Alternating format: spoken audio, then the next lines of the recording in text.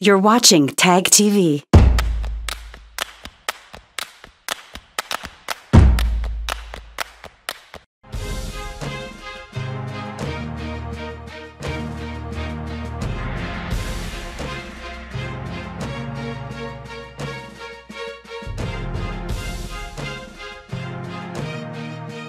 Good evening. Welcome to South Asia Newsline. I'm Yeshi Chanza. Here are the top stories we are tracking for you on Wednesday, the 4th of May. PM Modi attends second India-Nordic Summit in Copenhagen.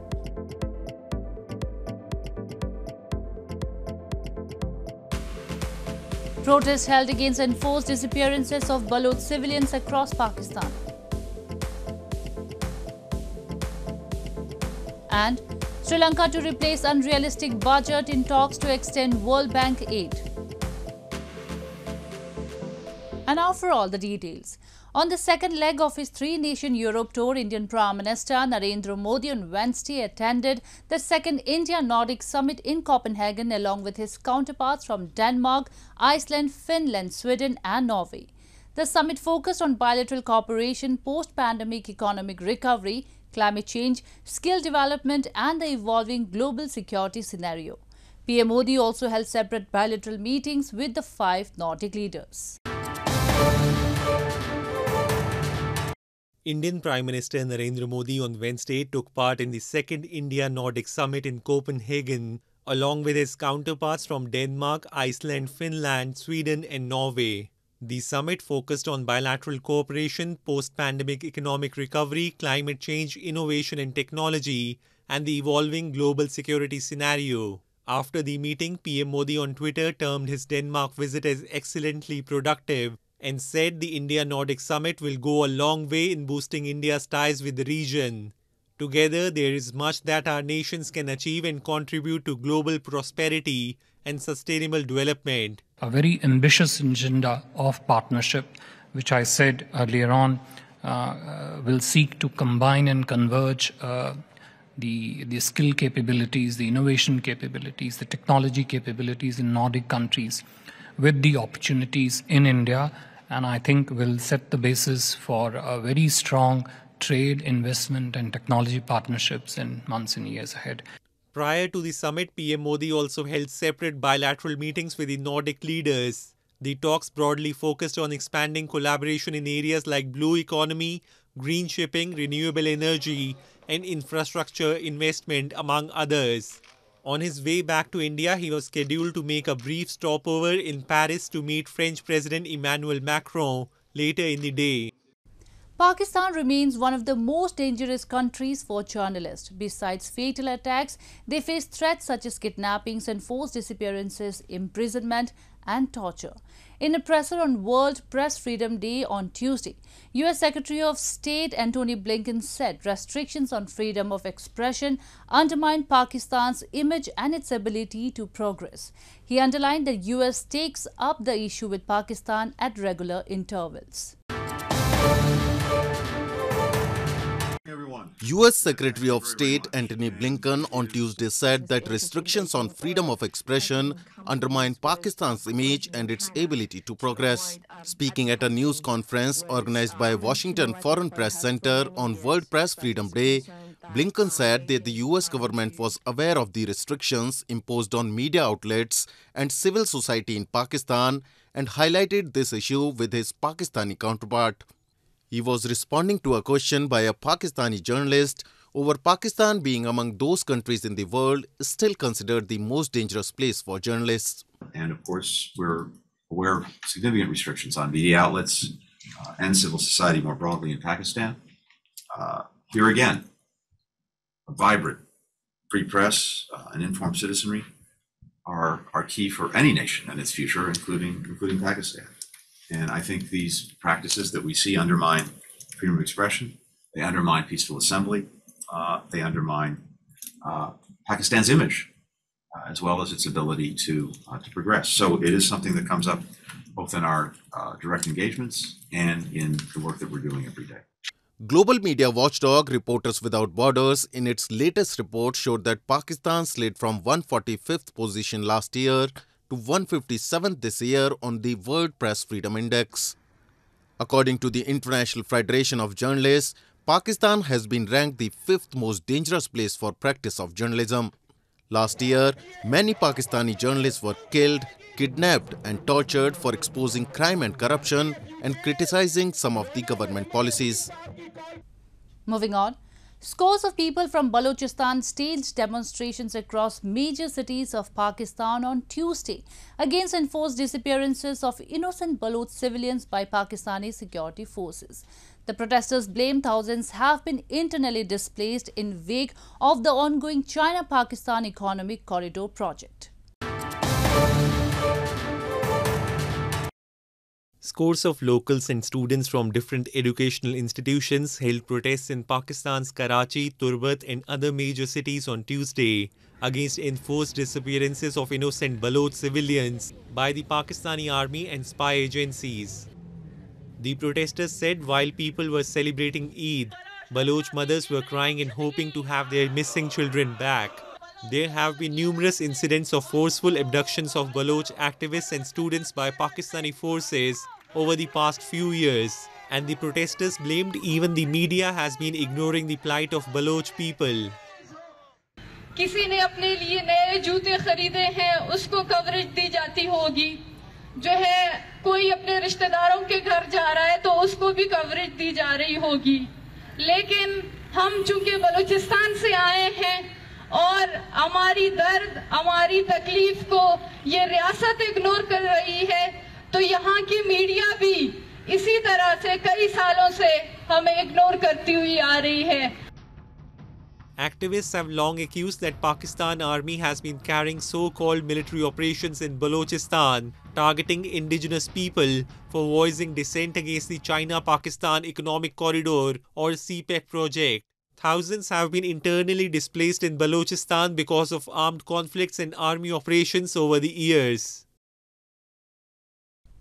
Locals in Gilgit-Baltistan have expressed their upset over an acute shortage of wheat and black marketing of essential food items in the illegally occupied region. They alleged corruption by government officials and said they are being forced to pay high prices for food products amid an all-time high inflation.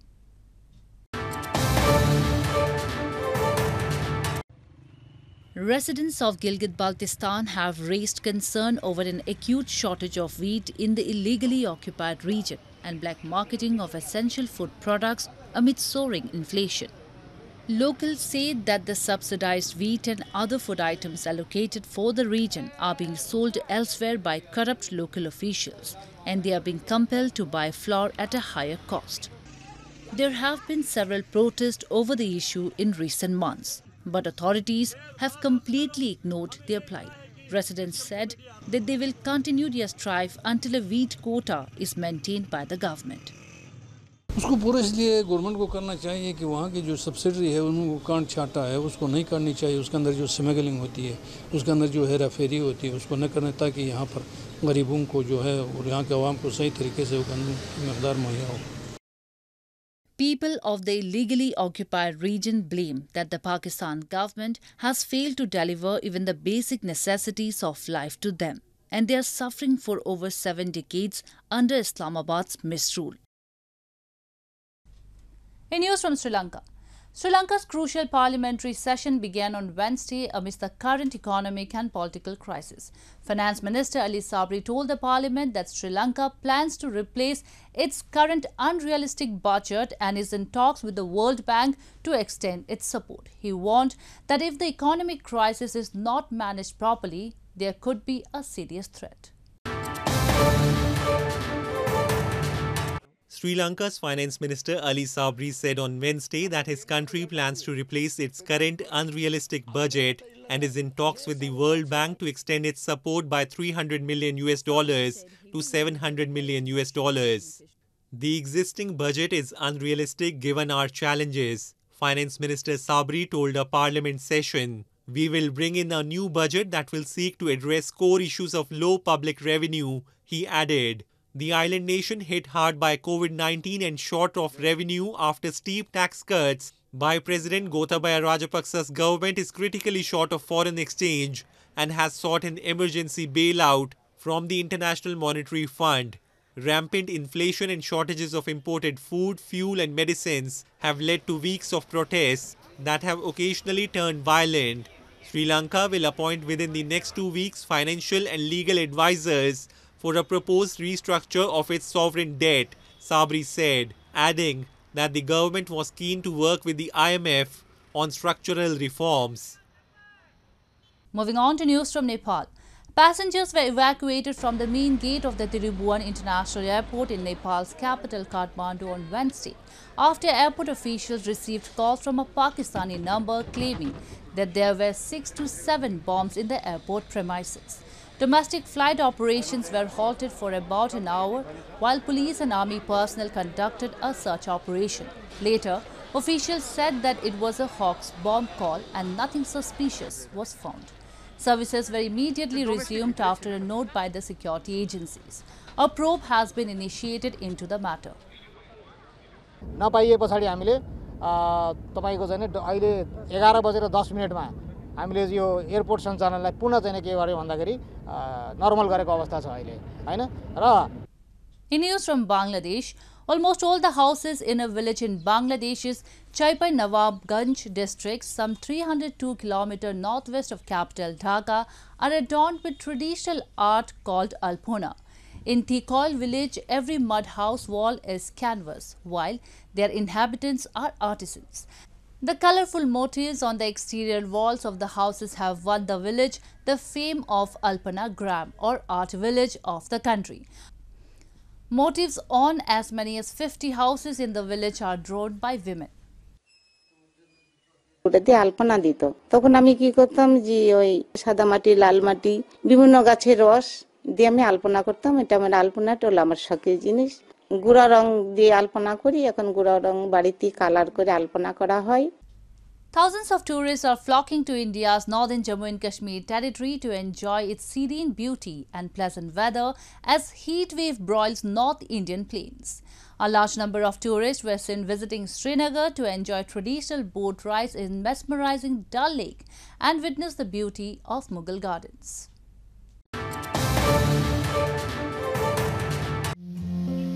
Tourists are rushing towards the scenic valleys of India's northern Jammu and Kashmir territory as several states across the country are witnessing extreme heatwave conditions for the past few weeks. In many Indian states, including capital New Delhi, the maximum temperature is hovering over 45 degrees Celsius. A significant number of tourists are travelling to Srinagar to enjoy the shikara or traditional Kashmiri boat rides in the mesmerizing Dal Lake. For many tourists, taking a shikara ride on the lake has always been a priority during their visit. Away from the hustle and bustle of the city life, tourists are also fascinated by the beauty of Mughal gardens and were seen clicking pictures with the amazing view.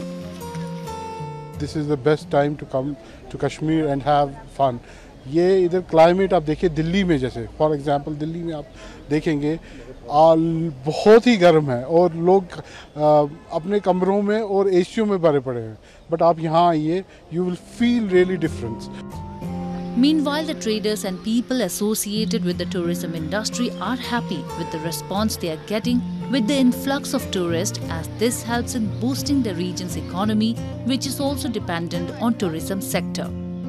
Along with horticulture and agriculture, tourism is an important industry for the region, contributing about 7% to its economy according to the government data.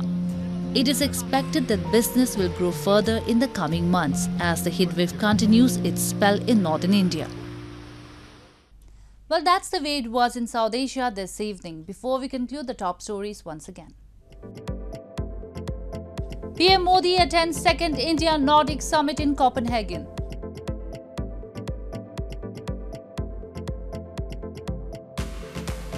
Protests held against enforced disappearances of Baloch civilians across Pakistan. And Sri Lanka to replace unrealistic budget in talks to extend World Bank aid. Now our viewers can watch the show on SouthAsiaNewsline.com. You can also visit us on Facebook.com/AsAsiaNewsline and follow us on Twitter @AsAsiaNewsline. That's all in tonight's edition. We will see you same time tomorrow. Good night. Subscribe Tag TV YouTube channel and press the notification button.